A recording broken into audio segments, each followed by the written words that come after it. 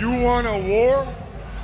You're gonna get one. Now get the guns, the drugs from my generation. I'll take the fall, the saints, the confirmation. And it's a sex, the gods, the fakes, the fraud, the messing with me. Come on, come on, come on. Let's get it out. Move to the music, play that fucking music. Live through my music, yeah.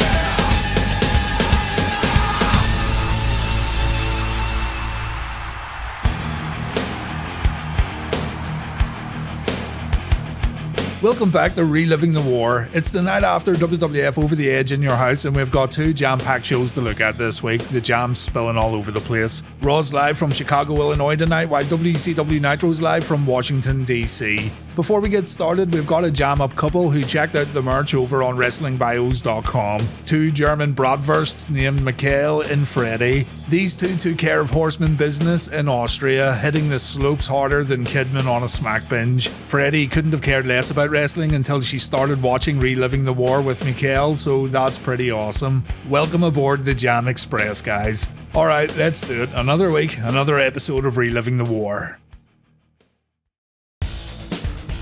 Nitro begins with a pretty sweet video package looking at Sting. It's pretty short, but you get the message. Sting has evolved over the years and now he's arrived at another crossroad. Is he NWO Black and White? Is he NWO Wolfpac? Or is he going to remain part of Team WCW? The commentary team say that all signs point to Sting making a decision tonight, and we're likely going to hear some pitches from the different groups who want Sting to join up. James J. Bebe Dillon arrives in a limousine along with DDP, Booker T and Goldberg. These guys represent WCW, of course, and they must have been discussing how they can get Sting to do the right thing and stay with the company that brought him to the dance. The next group arrive after Jerry Lynn with an F and Ernest Miller have a kung fu match to open up Nitro. Ernie Miller won the match with a front spin kick that made absolutely no contact. The Wolfpac arrive in their limousine, and out in the arena the Wolfpac music plays for the very first time on Monday Nitro. You'll also notice Kurt Hennig's now on crutches. Nash gets in the ring and he alters Scott Hall's survey a bit by asking the audience if they came to see NWO Hollywood or the Red and Black Attack. The fans are very much behind the Wolfpac tonight, and Lex Luger says he hopes Sting notices all the red and black shirts in the audience tonight when he makes his decision. Sting and Lex are good friends, but Lex hasn't heard from his buddy since last week. Luger says he and Sting have always been winners and the Wolfpac are a group of winners, so Sting needs to make the right choice tonight on Monday Nitro. Luger then throws out a challenge: Nash in the Total Package versus Hollywood Hogan and the Giant, and Lex hopes that this match will act as some sort of reinforcement for Sting's decision. On Thunder, Raven and Saturn became best buddies again. Raven then attacked a vendor who he thought was Kenyon, but Kenyon was actually standing by as an inconspicuous handyman. A little callback to his former Men at Work tag team gimmick perhaps. So while keeping an eye out for Kenyon, Raven and Saturn took on the Public Enemy on Nitro, and almost instantly Saturn was having problems with Raven. Raven tagged out after doing the bare minimum. He wasn't in any rush to get back in the ring and help Perry out when the Public Enemy got the upper hand, and Raven even accidentally hit Saturn with a clothesline. Still, through all this, Saturn got the victory for his team after planting Johnny Grunge with a Death Valley driver. And to thank Saturn for all his efforts, Raven puts him in a match against Kenyon at the Great American Bash. Plus, Raven rehired the Flock to give Perry a little extra security for the pay-per-view encounter. Keep in mind that JJ Dillon booked Raven versus Kenyon for the Great American Bash, so basically Saturn was going to do Raven's dirty work, and Perry wasn't happy about this at all. Skeet, skeet, skeet, slap your bratwurst across my cheek. Oh, big bratwurst.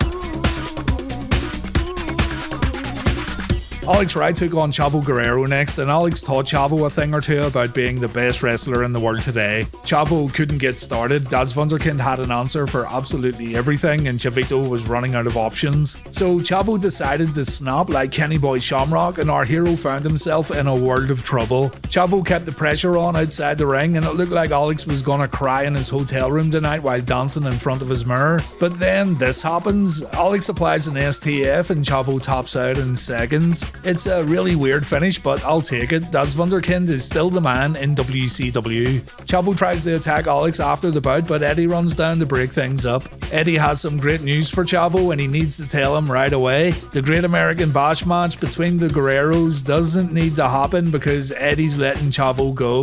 Chavo's free from Uncle Eddie from this point on. The thing is, Chavo's lost his mind and he still wants to fight his uncle. Chavo even thinks he can beat Eddie at the pay-per-view, so Eddie's attempt to get out of this upcoming match at the Great American Bash has completely failed, it seems. Roddy Piper was scheduled for an interview next, but Randy Savage came out instead. Macho says Hogan and Bret are going to get crushed in the tag team match from hell at the pay-per-view, but Savage has something to say to his partner tonight, so Roddy Piper gets called out. Savage tells Piper to his face that he's going to use him at Bash at the Beach to beat Bret and Hogan, and then Savage is going to get himself some satisfaction by going after Piper. Macho's going to fight Roddy immediately after the match, and Piper again tells Macho that it's Bret Hart who's causing all these issues. The Hitman's conning Randy Savage and Randy just can't see it. Roddy reminds Savage that Bret Hart isn't wearing an NWO shirt and that's because Bret Hart isn't on the team. He's conning everyone right now, but Randy doesn't care about Bret's shirt or his underwear for that matter. Macho Man will be at the Great American Bash and he reiterates that he's going after Piper once he gets through with Hollywood and the Hitman.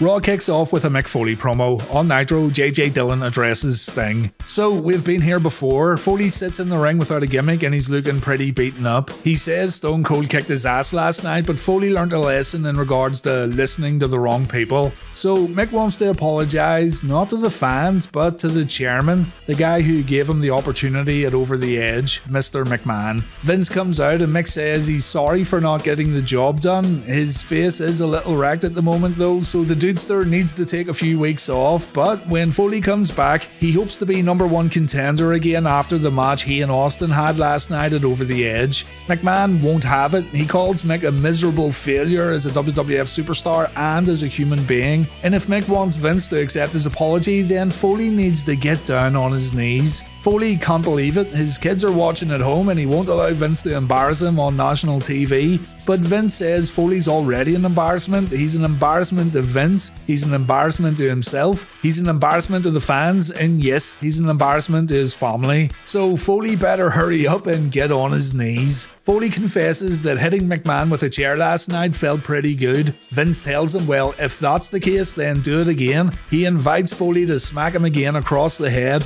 but then he reminds Foley about his kid's college fund, his 20-year mortgage, the savings he set aside for his parents, and all this is enough to make Foley put the chair down and he reconsiders. McMahon says Stone Cold Steve Austin makes him a lot of money while Mick Foley makes him sick. Great line, by the way. And Vince wraps it up by saying Mick Foley's services are no longer required. Foley has been fired from the WWF. While McMahon dances and Foley sits in disbelief, we learn about a few matches that are going to take place tonight on Raw. We've got some King of the Ring qualifiers and another DX vs Nation 6-man tag. This time though, it's an elimination match. On Nitro, JJ Dillon says it pains him to see Sting torn in so many directions by so many people. Dillon can't promise Sting big movie roles like Hollywood Hogan can, and he can't make Sting so cool that people will say the Stinger's just too sweet. But even though Sting had some troubles with WCW throughout 1996 and 1997, the company still got him the match he wanted at Starrcade last year, and WCW stood with Sting during his finest hour. If Sting stays with WCW, he'll always be the franchise of the company, and the company will always stand beside him. The World Heavyweight Championship needs to come back, and James J. Baby Dillon wants Sting to be the man holding the belt. Hulk Hogan and Bret Hart cut a promo next on Nitro. On Raw, we've got Val Venus versus Papi Chulo. Okay.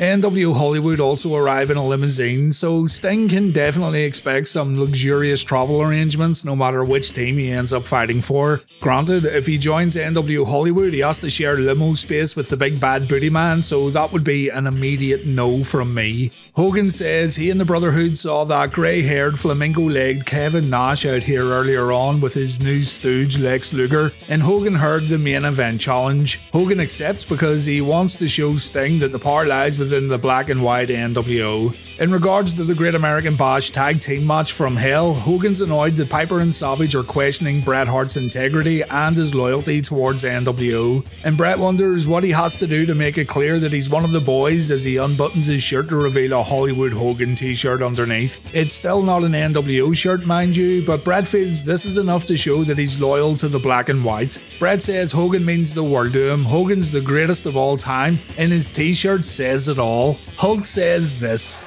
Old Chinese proverb says, a t-shirt is worth 1,000 words.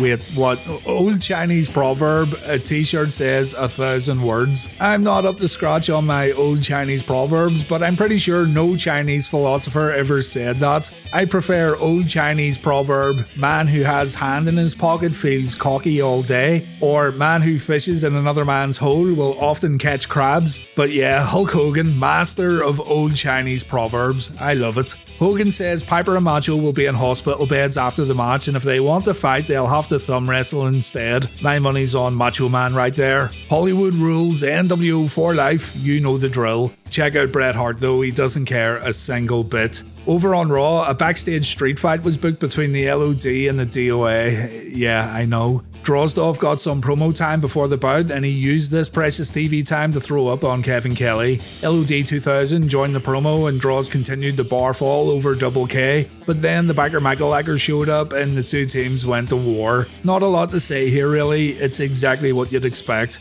It ended without a clear winner because The Undertaker appeared and the Phenom took out the last man standing, Chains and Darren Drozdov. Taker walked into the building and he demanded to know where Vince McMahon was at. Back in the arena, we got Val Venus versus Papi Chulo. Val says to the ladies before the match, no, he's not happy to see them. That's a gun in his pocket and it doesn't shoot blanks. This lady right here soaked up the whole arena. Val got pretty aggressive at the opening bell and Papi got taken out with a double underhook suplex. Val then applied a camel clutch and that poor camel took a grinding from the big Valboski, and Venus stayed in control with a suplex and a falling power slam. Papi Chulo came back with a spinning wheel kick and he managed to stun Venus with a drop kick, but that's about all he was able to do in this matchup. A crucifix attempt gets countered with a Val Venus Samoan drop and Venus picks up the win after splashing his opponent with a big old money shot. The fans absolutely love Val Venus, there's no denying it.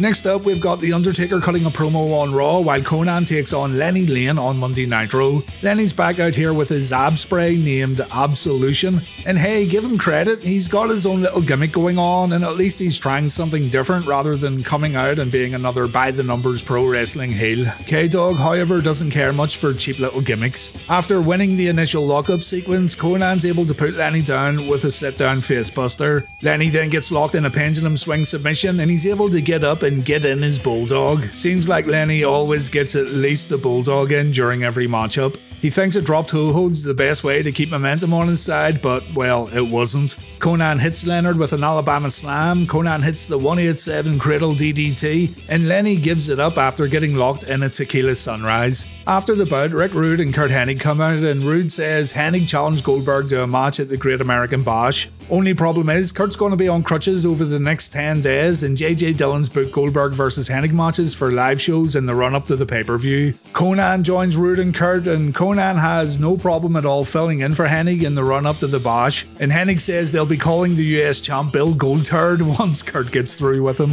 Goldturd. I think you get the picture, Wee Willie. Over on Raw, The Undertaker shows up uninvited and he has quite a lot to say tonight. He says Vince McMahon has always been known as a guy who gives people opportunities, and he did just that when he allowed Mark Calloway to be The Undertaker. After arriving in the WWF, Taker became a dragon slayer. McMahon put every giant and every freak in front of The Undertaker, and Taker destroyed each and every one of them. In doing so, Undertaker made the WWF safe for Vince McMahon and his hand-picked champions. Taker would only get title opportunities when those giants and freaks disappeared from WWF, but Taker's title reigns didn't last long because McMahon didn't want someone like The Undertaker representing his company. Still though, Taker was loyal. Even when those handpicked champions left for more money, the Phenom stayed loyal to WWF. And how does The Undertaker get repaid? He's forced to fight his brother, and Paul Bearer gets a platform to talk about personal issues that should never air on TV, all to get television ratings. While Taker's dealing with family business, he sees Steve Austin rising to the top, and Undertaker's had enough. He wants what's rightfully his. The dead man demands a shot at the WWF Championship. Vince comes out to face the Reaper after getting called out by Undertaker, and McMahon's angry that Taker chokeslammed him last week and he watched over him like a vulture at Over the Edge. So if Taker wanted Vince's attention, then he's most definitely got it. Vince appreciates Undertaker's loyalty and he thanks him for it, but Vince asks, what have you done for Vince McMahon lately? Vince wonders if Paul Bearer's telling the truth about Pork and Mommy Taker, something that really annoys the dead man obviously, and Vince then eases the tension a little by announcing that Undertaker does indeed deserve to be #1 contender. McMahon says, no problem, job done, but only if Taker defeats his opponent tonight on Raw. The winner of the match will become #1 contender for Steve Austin's WWF Championship, so let's see what happens when The Undertaker faces his little brother Kane tonight on Raw.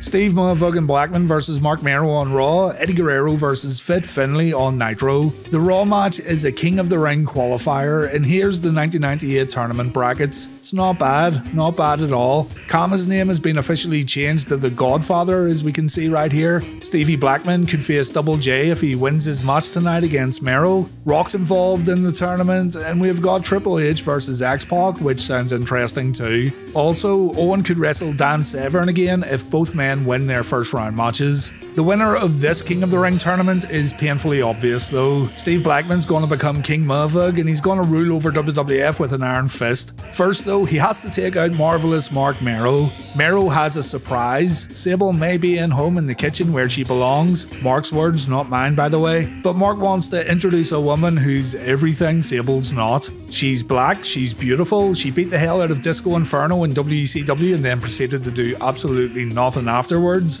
It's Jacqueline. Now this presents a problem for Steve Blackman because it was at this very moment that Steve Blackman fell in love. Yes, Steve-O's laser eyes popped out of his head when he saw Jackie, and now he can't focus. He thinks that beating Mero up will make Jackie fall into his big hunky arms, and Mero knows it. So Marvelous Mark gives Jackie a hug on the outside to further chip away at Steve's current state of mind. Blackman thinks if he wrecks Mero's face, then Jackie won't want any part of the Marvelous one, so Mark's mug becomes the prime focus of Steve's offense. But this is just a bad battle plan. We all know that Steve's at his best when he's attacking the midsection. A moment of clarity arrives and Steve delivers the motherfucker kick, but his heart gets shattered into a million pieces when Jackie helps Mero out by putting his foot on the bottom rope. Steve then shows his hand and he says to Jackie, look, we just met, but I need you in my life. And of course, Mero takes advantage. There'll be no Blackman baby making tonight there, big Stevie Cool. We see a low blow, we see a Samoan drop, and Marvelous Mark must be feeling frisky tonight because he pulls off the wild thing. We haven't saw that in a while, but you gotta pull out the big guns for Steve Blackman. Mark Mero advances in the King of the Ring tournament, and Blackman advances into life with a broken heart. On Nitro, the TV title was on the line when Fit Finlay defended against Eddie Guerrero, and it was a very back and forth match that unfortunately didn't go on too long. Eddie brought it to the mat early on, and Finlay was able to take the lead with hard strikes and by also using Eddie's momentum to his advantage. As the match progressed though, and as Eddie chipped away at Finlay, it looked like the challenger had a chance at winning the championship. Eddie pulled off his apron front senton and he started getting a little vicious by laying the boots in, but Chavo Guerrero came down and the match got thrown out. Chavo wanted Uncle Eddie to hit him. He kept saying, "Hit me, Eddie," over and over again. And Eddie got a little freaked out. So Guerrero ran away from Finlay, his little nephew, and all of life's problems. Fit Finlay remains TV champion. It should have been more. It had the potential to be match of the week, but that didn't happen unfortunately. The Bad Mama Jamma Chris Jericho takes on Juventud Guerrera next. On Raw, we have got that DX versus Nation match. So this week we get spared the Road Dogg speech, but Triple H won't miss a chance to cut a pre-match promo. Oh, I got 2 words for you. Shut up. Commissioner Slaughter comes out and he sends the guys not involved in the match back to the locker room. So the Godfather, Mark Henry, Chyna and X-Pac leave the ringside area. D'Lo was the first man eliminated. Every member of DX got in some offense, with Triple H hitting the Harley Race knee, Road Dogg hitting a knee drop, and Billy Gunn sending D'Lo out of the match with a pile driver. Rock then came in and he found himself in DX's corner for a brief moment, but he fights his way out and he immediately eliminates Road Dogg with a rock bottom. There's definitely some Rock fans in Chicago tonight too, by the way. Billy Gunn's in and he takes the lead as soon as his tag team partner leaves the ring, but Owen gets a blind tag and the Soul Survivor comes in with a missile dropkick. Owen then gets the opportunity to hit Gunn with a spinning wheel kick and Billy Gunn gets eliminated. A spinning wheel kick doesn't normally win matches. In elimination matches though, all moves get power upgrades it seems. Triple H is all alone against Owen and The Rock, so for some unexplained reason Chyna reappears to stand in Hunter's corner. Things are looking bleak for Triple H when we come back from a commercial break. He tries to fight back, but he takes a diving elbow from Owen and Rock puts him down for a people's elbow. Triple H kicks out, so Rock sets up a rock bottom and Hunter counters it with a pedigree. Chyna keeps Owen distracted, so Rock's shoulders get counted to the mat and now it's one-on-one. Unfortunately, after all this, it ends in disqualification when Ken Shamrock returns to Raw and he attacks Owen Hart. Owen gets wrecked here with a ton of punches followed by a belly-to-belly suplex, so the Nation run down to help out their comrade. Ken then gets help from an unlikely individual, one Dan the Man Severn. The Beast and Kenny Boy manage to clear out the ring and oh, this is money right here. Dan Severn and Ken Shamrock look at each other with a lot of intensity as an old rivalry gets reignited on Raw, but there's no physicality. Dan takes his jacket and he leaves the ring. The ring announcer says the Nation win the match via disqualification. Triple H isn't happy, so he shoves Kenny Boy. Ken doesn't like getting shoved all that much, so Shamrock attacks Triple H and officials are forced to jump in and break things up. They really should have kept Shamrock like this for longer, just an absolute unhinged madman who snaps at everyone. Good guys, bad guys, animals, women, children, insects, it shouldn't have mattered. On Nitro, we get to see another classic Chris Jericho segment next, a video showing us the former Cruiserweight champion trying to prove he's a conspiracy victim. We see Chris standing outside the United States Capitol and he says he's gonna go in there and get evidence that states JJ Dillon was wrong to not give Chris his Cruiserweight championship back. Jericho gets kicked out and he's convinced that the folks inside the Capitol are in on the conspiracy. No one would listen to him. He then approaches some security guards with a simple question: who does Chris need to talk to go over JJ Dillon's head? A guard says he doesn't know, but Chris has to leave right away, and Chris believes these guys are in on the conspiracy too. Everyone's against Chris Jericho right now. He's then seen on the streets holding up a sign saying he's a conspiracy victim. He approaches a lady and he explains the whole situation at Slamboree here, from the Battle Royal to Dean hiding underneath a mask. Chris tries to get a meeting with Bill Clinton because he knows he's a Jerichoholic, but he doesn't make it past the security guard at the front gate. And finally, Chris pays a visit to the Library of Congress. He's checking out a book, but he can't find the section on WCW Championship belts. Seriously, it was worth tuning into Nitro just to see Chris Jericho in 1998. This still holds up very well today. Chris makes his entrance in the arena and he says he's got it. He's got the information that'll lead to JJ giving him his belt back. But Dillon won't come out to listen to what Jericho has to say. Jericho says Dillon must only have time for the big stars like Sting. But that's okay, because Chris will get his championship belt back very soon. Chris then had a match against Juventud Guerrera. Chris counters a snapmare attempt and we hear that satisfying noise when someone slams hard on a WCW ring. WCW ring sounds so blissfully distinctive. Juvi fires back with a few chops and when he goes for a dive in Hurricane Rana, he almost brains himself. Remember, hot and cold. A DDT from Juvi also doesn't look too good, and I can't help but think about that absolute show-stealing match he had last week with Kidman. But still, Guerrero brushes it off and he manages to hit Chris with a Juvi driver, but Chris stops the 450. Jericho then has a chance to lock in the Lion Tamer. Juvi makes it to the ropes. Chris ends up falling out of the ring, and I was holding my breath when Guerrero went for another high-risk move. Thankfully though, this one went alright. Reese's Big Cup Crunchy interferes and he hits Juvi with a double-handed chokeslam. Chris sees it and, of course, he decides to distract the referee. Once Reese gets out of the ring, Jericho covers Guerrera and Chris Jericho wins via pinfall.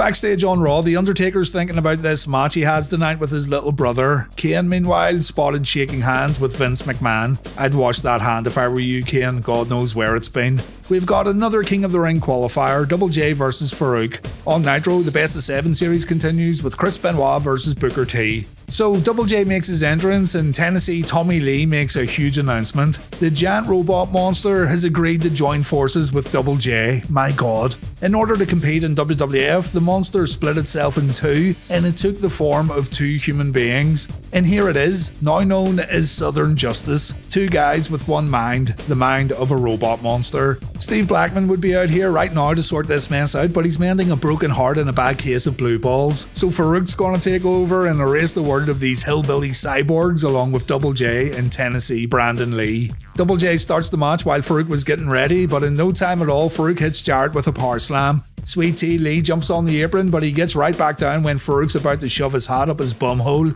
Southern Robot Justice looks on as Farouk lands a clothesline and Double J gets choked in the corner. Double J fires back by getting a boot up followed by a short arm clothesline and a body slam, but he ends up missing an elbow drop and Farouk's back in control. The crowd chant "We want Flair" as Jarrett takes a suplex. Rick's future in pro wrestling was uncertain and many fans believed that Rick would end up in WWF sooner rather than later, but of course that didn't materialise. Farouk gets his wee Dominator smashed on the top rope when he goes for an aerial attack, but he comes back with a spine buster, and then the robot monster jumps on the apron. Farouk fears no Southern Android tag team of course, but the distraction lets Tennessee Peggy Lee throw a belt over to Double J, and Farouk gets whacked with the buckle. Farouk gets pinned, and Double J advances in the King of the Ring to meet Marvelous Mark Merrow. Right, so let me get you caught up on the Best of 7 series. On WCW Thunder, Benoit and Booker had one of the best matches of the series. Booker looked good in the early moments of the match, but he was forced to play defense for most of the remainder. Chris even pulled off 2 damaging chin locks during the bout that really should have ended it, but he went for the victory with a diving headbutt. Chris landed his finisher, but he took too long to cover Booker. At the end of the bout, Chris got caught with a Harlem sidekick and Booker was able to finish the job with his missile dropkick,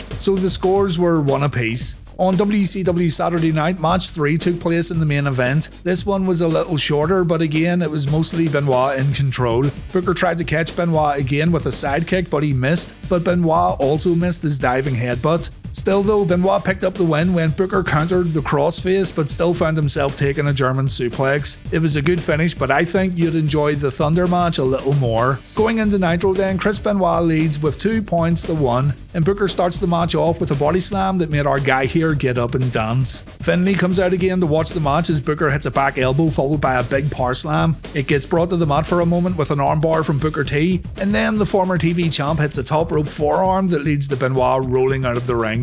Chris gets back inside the ropes before his opponent, and this gives him a chance to kick a hole in Booker's chest. He then delivers some seriously hard chops, so naturally it's chinlock time. Gotta tame this guy somehow. Booker lands a clothesline, we then see the running forearm. There's chinlock number 2 right there, and Benoit replies to all this with a German suplex, the same move he won match number 3 with. This time though, Benoit hits hard too and he was unable to bridge after the move. Booker counters a backdrop attempt and we see the axe kick. He pulls off an awesome back suplex. Booker then sets Benoit up for a normal suplex, but Benoit counters it with an arm trap. Look at how Booker takes the bump here, it's absolutely brilliant. Benoit applies the crossface, Booker gives it up, so Benoit goes up 3-1 in this series. Booker really needs to get his act together if he wants to win this thing. Brilliant stuff as always though. Taka Michinoku versus Sho Funaki on Raw, DDP versus Scotty Riggs on Monday Nitro. Taka's best mate Bradshaw comes to the ring alongside the light heavyweight champion, and Taka starts it off right away with his crossbody to the outside. Funaki replies with a jumping hip attack, and check this out, Sho Funaki with the perfect counter to a tornado DDT. Why hasn't anyone thought of this before? Taka counters a German suplex by landing on his feet and performing a Hurricane Rana. He then performs a moonsault, taking out both Funaki and Dick Togo on the outside. We then see Al Snow standing on the outside and yeah, moving on. Taka hits a low dropkick, but he misses a missile dropkick. Funaki fails to capitalize when he misses an elbow drop in spectacular fashion. So Taka ends up hitting that missile dropkick and he puts Funaki away with a Michinoku driver. Al Snow got escorted out of the arena during the end of the match, and after a commercial break, Al blames this all on Head. Head says she likes Egg Foo Young now, and Al says Head looks ridiculous. We also get a brief Paul Bearer promo before Raw moves on, and Paul's confident that Kane's gonna beat The Undertaker tonight on Raw. Kane's beat his brother when there was nothing at stake. With a shot at the gold up for grabs, Kane's gonna destroy his brother and go on to become WWF champion. Thing is though, Kane hasn't beat Undertaker yet in a TV match, so I've no clue what Paul's talking about here. On Nitro, Scotty Riggs thought it would be a good idea to mock DDP, so Paige thought it would be a good idea to destroy Pirate Riggs ASAP. Riggs gets shoved to the mat, he gets punched in the face a few times, Dallas lays in a few boots and Riggs goes down after a tilt-a-whirl sidewalk slam. Sick Boy interferes, but he gets taken out immediately by Dallas. DDP then performs a gutbuster on Riggs before signaling for the diamond cutter, and DDP ends it just like that with a fireman's carry variation of his finishing move. Just for good measure, Sick Boy also takes a cutter, and Dallas leaves through the audience while the crowd goes crazy. Short, simple, but still very effective. Another King of the Ring qualifier on Raw, Terry Funk vs Mark Henry. On Nitro, Goldberg wrecks La Parka. Vince McMahon has joined the commentary table and he's gonna stay there until the end of Raw. He says Terry Funk's now the king of hardcore now that Mick Foley's gone, and Terry gets to work with a neckbreaker followed by a sneaky low blow. Vince McMahon's looking forward to seeing a more aggressive Undertaker tonight, and he says we're gonna find out how much Taker really wants to be champion in the main event. In the ring, Mark's turned it around and the match goes to the outside briefly where he catches Funk and he rams him into the ring post. But things get a bit spicy when Terry whacks Mark with a steel chair before pulling off an Asai moonsault. Old Terry Funk really is one of a kind. In the ring, the two competitors clash into each other. Funk goes down, so Mark hits a splash, but Terry kicks out at 2. Funk tries his best here. He tries to catch Henry out with a small package, but he's unable to defeat the world's strongest man to advance in the King of the Ring. Mark Henry delivers a powerbomb followed by another splash, and Mark wins via pinfall. Here's the updated brackets following tonight's King of the Ring matches. We'll check out some more qualifiers next week on Reliving the War. The Goldberg match on Nitro is a quick one, but it's also hilarious. Right at the opening bell, La Parka cracks a chair over Goldberg's head. Goldberg shakes it off like the absolute animal he is. He's an animal! An animal! An animal! Goldberg then immediately spears La Parka and the roof comes off the arena. La Parka then takes the jackhammer, and again, Goldberg leaves the fans wanting more in the best way possible. I find it absolutely ridiculous how folks tend to downplay how big of a deal Goldberg really was, and it's always from fans who didn't witness things like this week by week. Sure, Goldberg never was an in-ring technician, but he wasn't supposed to be. All he had to do was kick ass and the fans absolutely ate it up. 94-0 according to Bobby Heenan. Saturn took a loss to Goldberg once again at a house show on the 27th of May. On Thunder, Barry Horowitz felt the wrath of Billy Boy, so Goldberg right now is actually at 89-0.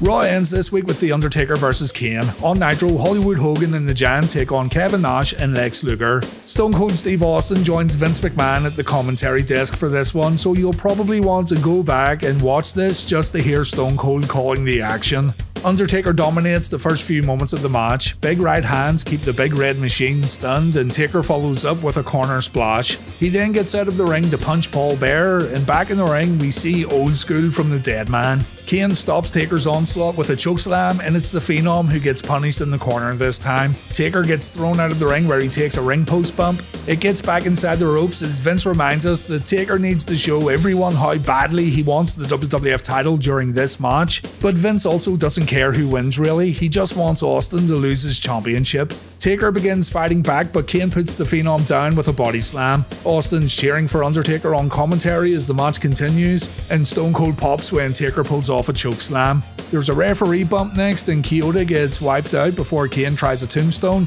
but Taker counters and the Dead Man pulls off his tombstone. There's no referee to count the pin, so here comes the fired Mick Foley dressed in his Mankind gear. Foley applies the mandible claw on Undertaker and Vince seems pretty happy even though McMahon fired Mick earlier on. Taker fights out, Foley falls to the floor. Unfortunately, the Undertaker gets distracted when Foley again jumps on the apron, and this leads to Kane taking advantage and winning the match with a tombstone piledriver. An unexpected victory here when you consider Taker's promo earlier on and Taker's track record against his little brother, but Kane is now the #1 contender and again Vince seems pretty happy. Kane steps outside the ring to face Stone Cold. He sets off his pyro before walking away, and when The Undertaker wakes up, the dead man launches an attack on Foley. Vince says he's maybe having second thoughts about Mick. Jerry Lawler says Mick's only doing this to impress Mr. McMahon, and Vince is absolutely fine with that. Raw goes off the air with Foley and Taker continuing to fight as JR confirms that Kane is next in line for a shot at Stone Cold. Bret Hart and the Booty Man come to the ring with Hogan and Giant, and look at Bret staring at that World Championship. Again, I'm convinced that Bret was aiming for the world belt all along and he was going to portray Hogan at some point, but plans changed. It actually seems pretty obvious at this point. Hogan rips off his NWO shirt and he throws it at Lex. Lex wipes his stinking pits with it while Nash uses it to wipe his ass. And it's Lex who gets the better of Hogan right away with a big old shove. Lex poses, Hollywood complains about hair pulling, and Hogan goes down again after getting grazed with Lex's left arm. How does Hogan get the upper hand? That's right, a poke to the eye. Hollywood hits Lex with a few throat thrusts, he rakes his eyes, Lex is able to fight back long enough to make a tag, and then comes big sexy Kevin Nash. Nash tells Hogan to stay in the ring and do not tag out. Hogan stays in, the crowd begin to cheer and clap as Nash raises his arms in the air, and it's Kevin who goes on offense when the two get to work. Hulk takes a corner clothesline, but he comes back with one of his own. He's getting outmatched here though, so the Champ tags out and the Giant comes in. The two big men lock up and the Giant overpowers Nash. Nash manages to turn it around in the corner, but at the opposite side of the ring, Big Sexy goes down after a big boot to the face. Giant misses an elbow drop, Nash tags in Flexi Lexi, and the Giant ends up flooring the total package with a big old clothesline. Hogan comes in and Lex gets held in the black and white corner. Nash isn't going to stand around and do nothing, so Big Kev comes in to help his buddy out, and this is where the match ends. Hogan uses the world belt to hit Kevin, and we have ourselves a disqualification in the Nitro main event. What a shocker. Sting then begins making his way down to the ring very, very slowly. He gets inside the ropes and he reveals a black and white NWO shirt. The reaction's pretty fascinating. There's a small pop at first, but then it gets drowned out with boos, showing us that fans were actually ready to boo Sting if he turned heel and joined the black and white. When Sting clotheslines Hogan after giving him a hug though, the audience get really loud. They pop again when the Stinger body slams the Giant, and the crowd reaction in the arena when Sting rips off the NWO black and white shirt to reveal a Wolfpac shirt underneath is nothing short of amazing. Sting has joined NWO Wolfpac. The thought of Sting wearing an NWO shirt just a few weeks ago seemed crazy, and yeah, it isn't the original black and white NWO, but it's still a pretty ballsy move to put Sting in an NWO shirt and put him in a faction that, at the time, still had to prove themselves in terms of durability. It's a moment in Nitro history right here, and we're going to see a new, more vocal Sting on Monday Nitro from this point forward. Nitro wins Reliving the War once again, and it comes down to match quality and key moments. Booker T vs Benoit is a match that I just can't get tired of. Jericho's antics in Washington was hilarious, and then you had the big Sting reveal that the whole show was centered around. Raw did a good job of once again telling a contained story. This time it was all about The Undertaker, but there was just a lot more fun to be had on Nitro this week in terms of entertainment value. So Nitro now has 57 points, Raw has 64, and we're still on 15 ties. In the TV ratings, Raw defeated Nitro with a 4.4, Nitro got a 3.7. Join me next week and we'll see the debut of Tomato Face Sting. Jericho reads out a letter he received from Ted Turner in regards to the Cruiserweight Championship, and the Best of 7 series continues with match number 6. On Raw, Steve Blackman and Farouk take on Double J and Mark Mero. We get more King of the Ring qualifiers, including Owen Hart vs Too Cold Scorpio, and Vince McMahon receives a humanitarian award for being such a good human being. Thanks for watching guys, and I'll see you all next week.